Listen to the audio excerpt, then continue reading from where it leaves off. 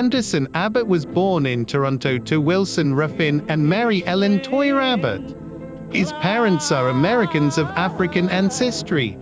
The Abbotts were a prominent black family in Toronto, who had left Alabama as free people of color after receiving a warning that their store was to be ransacked. Anderson Ruffin Abbott died in 1913 at the age of 76 in Toronto. He is buried in the Toronto necropolis.